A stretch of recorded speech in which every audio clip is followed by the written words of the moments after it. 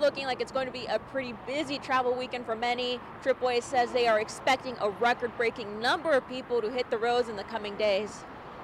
Close to 44 million travelers across the country are expected to be leaving their homes this Memorial Day weekend. It's a 4% increase compared to last year.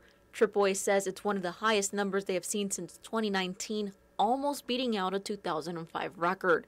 3.5 million people in Southern California will be hitting the roads for Memorial Day weekend. And this is actually one of those record-breaking numbers. So it's going to be a lot of people. We haven't seen these numbers since 2019. This means more people will be on the roads, and most likely, at least here in Bakersfield, they will be heading down to places like Los Angeles and San Diego. I think after the pandemic, a lot of people definitely took that time and they didn't get to go on those family vacations that they had planned. So I think these last couple of years, we've just been seeing the bounce back and people, doing those trips that they didn't get to do in 2020 and 2021. If you're already planning your trip, be aware there will be traffic.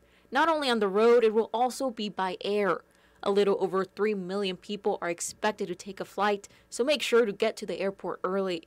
Of course, always arrive 3 hours before before an international flight and 2 hours before a domestic flight.